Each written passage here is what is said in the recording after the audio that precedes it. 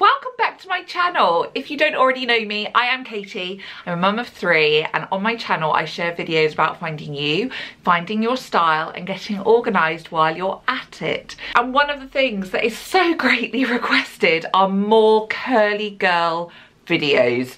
If you haven't seen my first curly girl video and you have wavy hair or curly hair, go and check it out.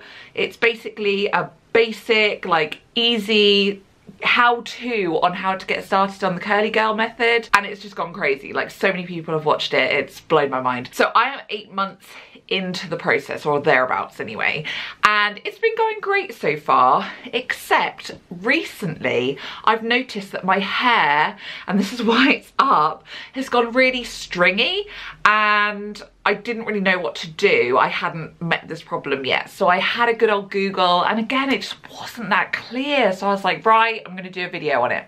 So if you've been doing the curly girl method and your hair feels really stringy, and I will show you what that looks like.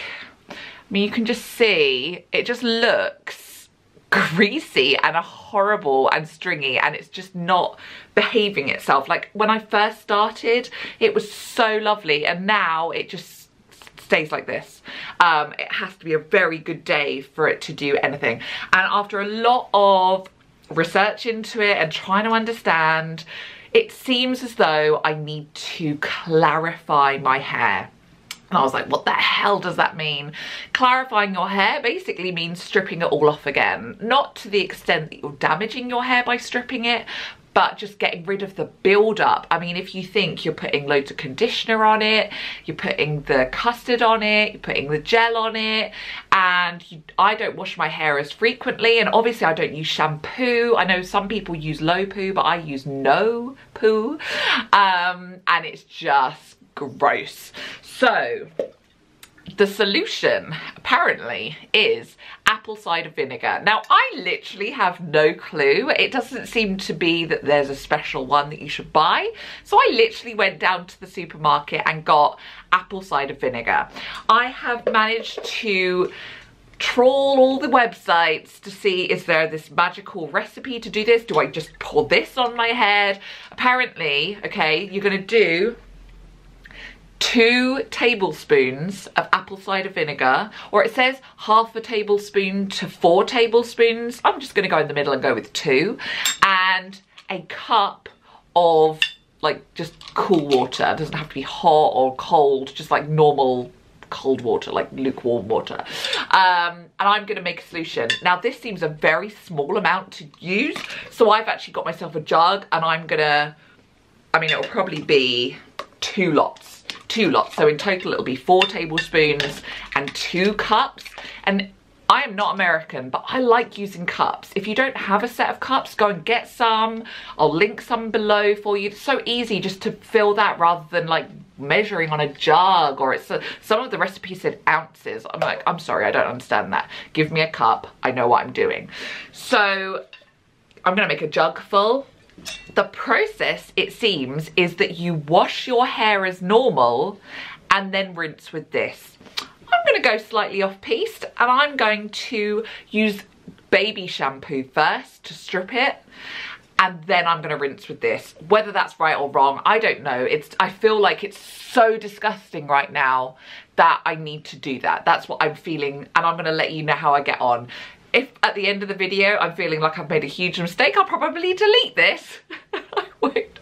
And I'll be like, no, so what I'm going to do, but that's what I'm going to do. I'm going to use some baby shampoo, so I'm just using well, it's like Johnson's, but it's the Asda's own baby shampoo, no tears shampoo, which is what I used the very first time I stripped my hair of all the shampoo. So I'm going to use that, then I'm going to do a rinse of that, and then I will put the custard and the gel as normal.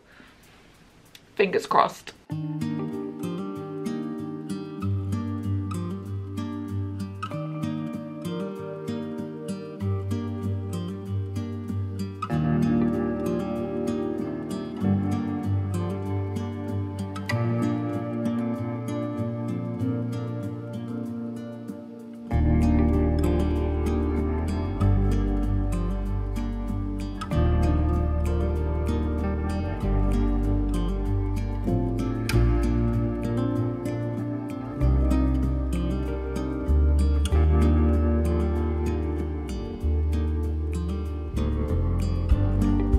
So I have to just say, the before that I showed you where it was all stringy, I only washed my hair yesterday and it was like that. Okay, so I'm just giving it a quick, I don't even know what the word is, I'm not great with the lingo, with the towel. Already I feel like it's clumping better. Like that is you know, these are quite decent curls now compared to before. And I'm going to use my what is it, Umberto Giannini curl jelly, just to scrunch those like that. I don't smooth it through because I don't really want to undo the good that's happening here, so I'm gonna scrunch it or squish it. Again, I don't really care about the lingo, as they are.